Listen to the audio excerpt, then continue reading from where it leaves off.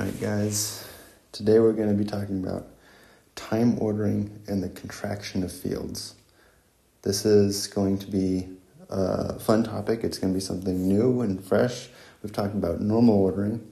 Now we're going to be talking about time ordering. If you recall, normal ordering talked about placing fields with respect to each other in terms of creation and annihilation operators.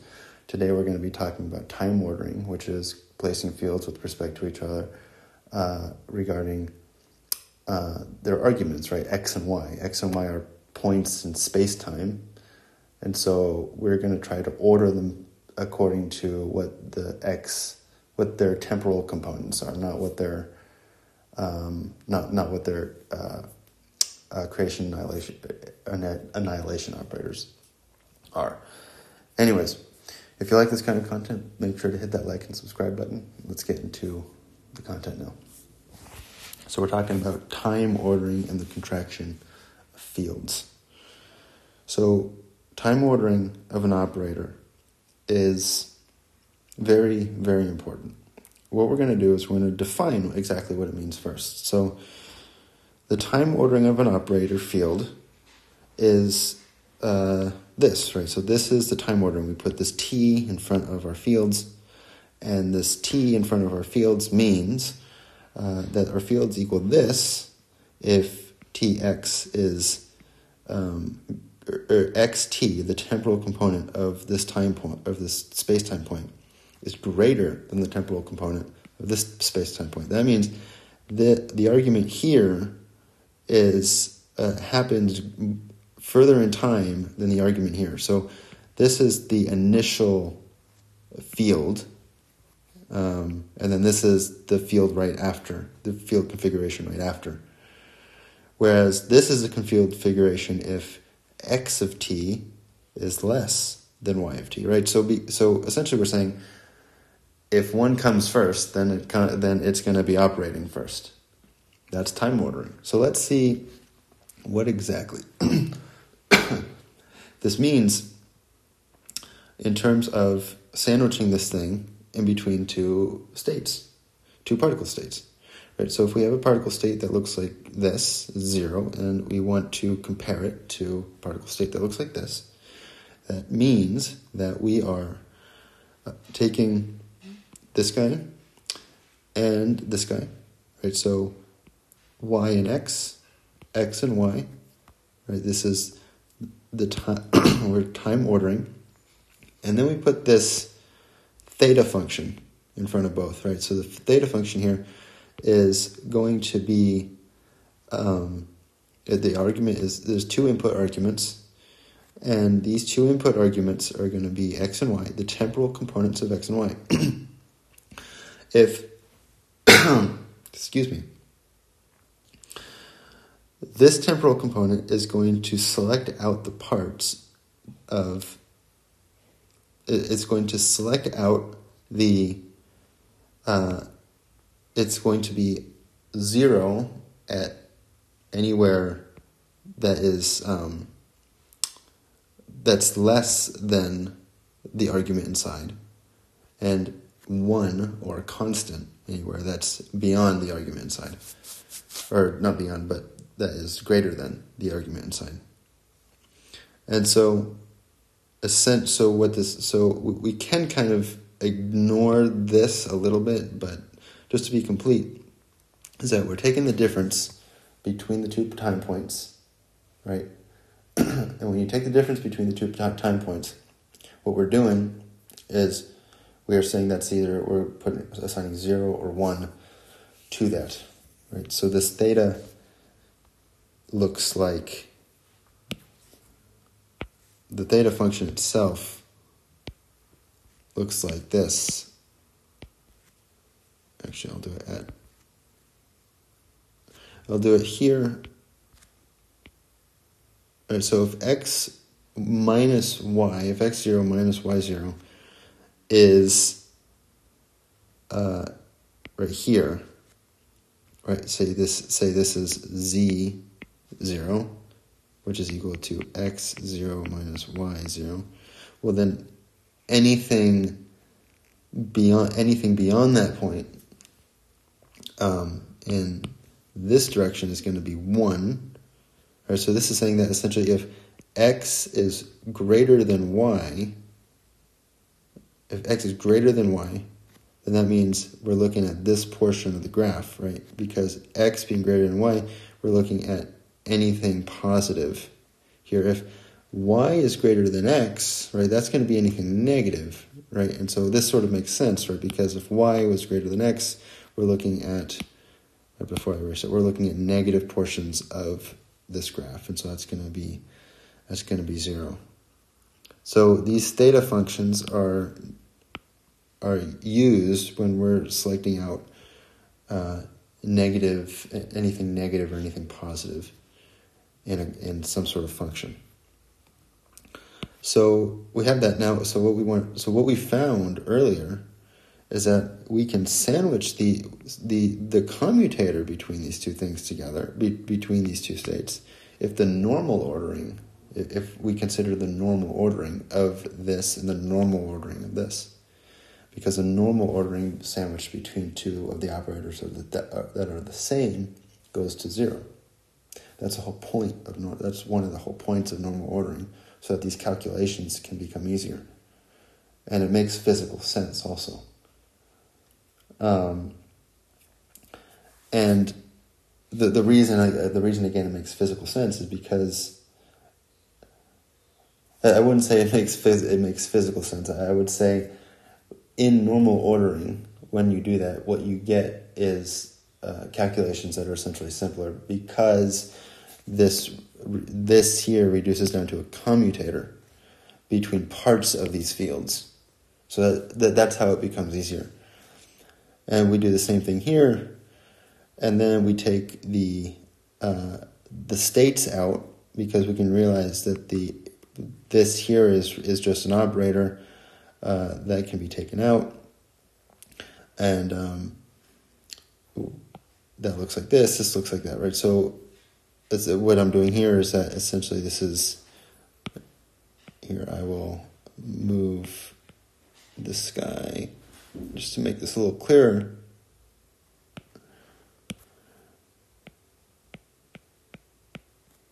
Right, this is what I'm doing.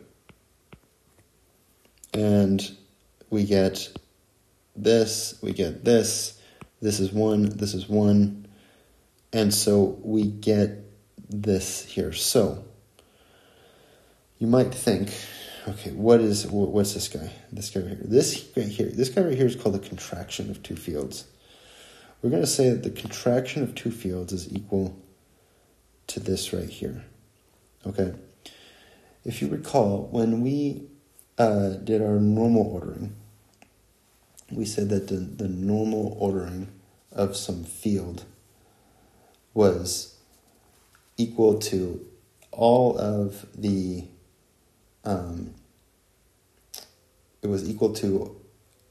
fields being placed to the right of our equations, right? So that means, again, we were talking about how we want the annihilation operators to come first, and then we do the creation operators.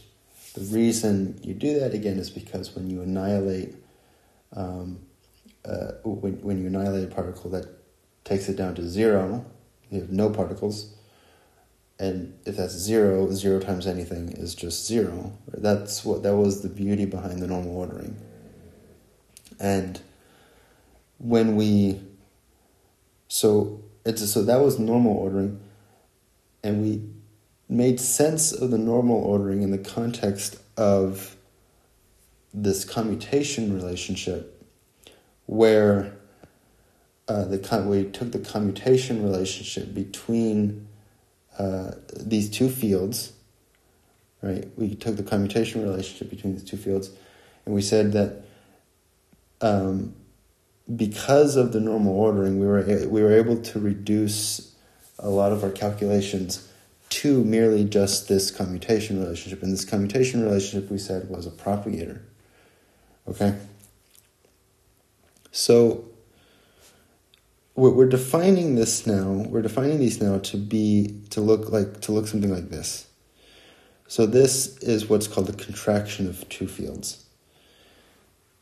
And so this contraction of two fields looks like this, right? So we're taking these two guys and we're putting them both in one definition. Okay? You can see the order here is the same as the order here, even though the arguments here and here sort of they're scrambled between this guy here and this guy here. The reason we're doing that is because we are defining this guy right here. This is this guy and this guy to be these two guys right here. So if you follow, another way to think of this again is to think of, we're going to take two things and put them in one definition. So this is a propagator, this is a propagator. We're putting these two propagators inside the definition of this, and then we're calling this contracting the field. Contracting the field is putting two propagators into we're defining two propagators together, and the propagators are, we use one propagator over the other depending on the time component of each one, right? So if the time component of one is greater than the time component of the other, we use that form. Whereas if, what we could say is this form right here, but if the time component of the other one, of this guy here is greater, then we're going to use this form right here, right? So we have propagators, we're putting two propagators into one definition, and by doing that, we are saying that we're going to use one propagator if the time component of one is greater than the other. Okay? That's how we want to think about this physically. Now, so if we say that this, so we're going to make this stipulation here now, because we found that, we found earlier that this guy here, this was another video. This was in our last video. So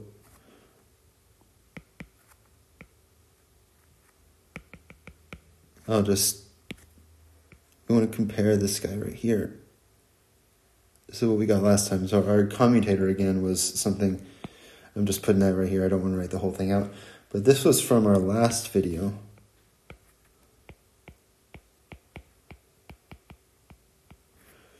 And we are saying now that suppose we take the time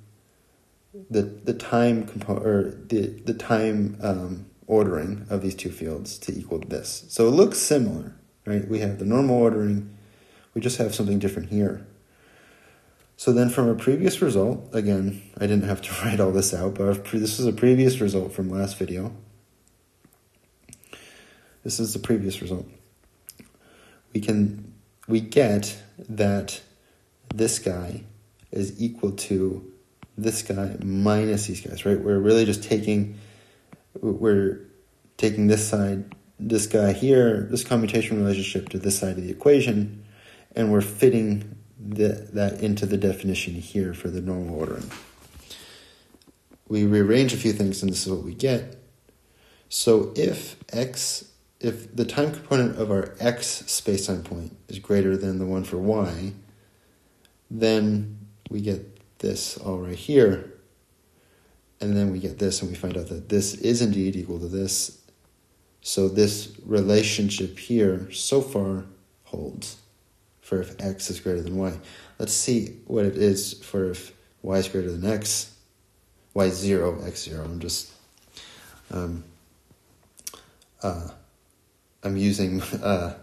I'm saying x and y when I should say x0 and y0. We get, so if y0 is greater than x0, we are going to get something that looks like this instead, right? So this again is coming from this relationship and this relationship.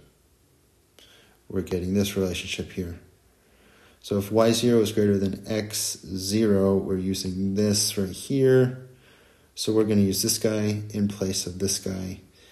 And what we get is this. Now, if we recall that these two things are propagators, they look like this. These propagators, again, they essentially are a way of getting from x to y in our fields. Okay, that's what these propagators are. We get that that this side of the equation, which is right here, these two guys, is equal to yx. Right, because here's our yx. These two guys are the same, or they're not the same actually. They're the same if we recall this, right? Because the difference between y and x here and the difference between y and x here is the same. So that means these two guys are the same. If we have the negative one and the positive of the other, they're going to cancel out. These two guys are going to go to 0. And that means that this here is indeed equal to the reverse, the time reversed part here. Okay? So hopefully that all made sense. I tried to go through the derivation as thoroughly as I could. And so in summary, time ordering looks like this. So we talked about time ordering. Time ordering, again, was ordering with respect to the space-time point.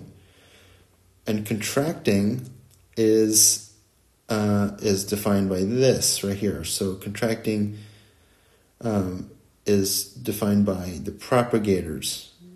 Okay. So the time ordered field. So through all of this here. So we found out that this was true. We found out this result. So therefore, we stipulated this guy right here. And so what we can say is that the time-ordered field is equal to the normal-ordered field plus the field contraction. You can also think of the field contraction as the difference between the time-ordered and the normal-ordered field. So that is time ordering, and that is normal ordering. Again, this is the type of stuff you start getting into when you start getting into more intermediate quantum field theory. Once this stuff starts to once you start to get a handle on this kind of stuff, then reading quantum field theory textbooks, I think, actually becomes a lot easier.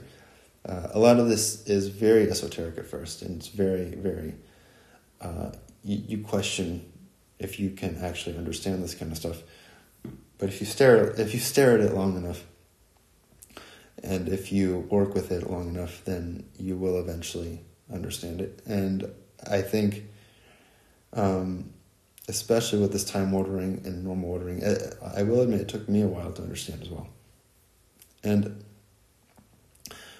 so that's time ordering and that's normal ordering. So they're both going to be very important. They're going to be very useful in helping us do calculations with respect to scattering, amplitudes, and yeah, that's going to be the story of our life for the next couple videos, scattering.